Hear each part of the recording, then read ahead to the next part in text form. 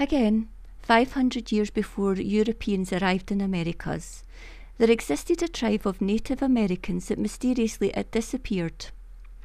In roughly the 8th century CE, the Cahokia tribe, in what is today the state of Illinois, United States, executed over 250 men, women, and children.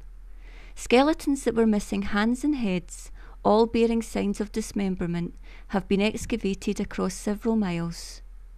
Even more sinister are the archaeological reports that categorically suggest many of these victims were buried alive, as evidenced by signs that people tried to climb out of the pile of corpses.